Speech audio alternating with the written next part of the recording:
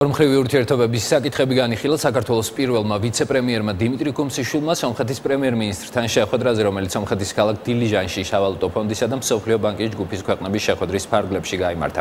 მხარეებმა ისაუბრეს ორ მეზობელ ქვეყანას შორის თანამშრომლობის სხვადასხვა ასპექტებზე, მათ შორის სავაჭრო-ეკონომიკური და ტურისტული კავშირების განვითარებაზე, თანამშრომლობაზე ტრანზიტის და ტრანსპორტის სფეროში, აგრეთვე ქვეყნებს შორის ბიზნეს კავშირების გაღრმავებაზე. შეხვედრას ასევე დაესწრნენ ინფრასტრუქტურის მინისტრი და საქართველოს ელჩი სომხეთის რესპუბლიკაში.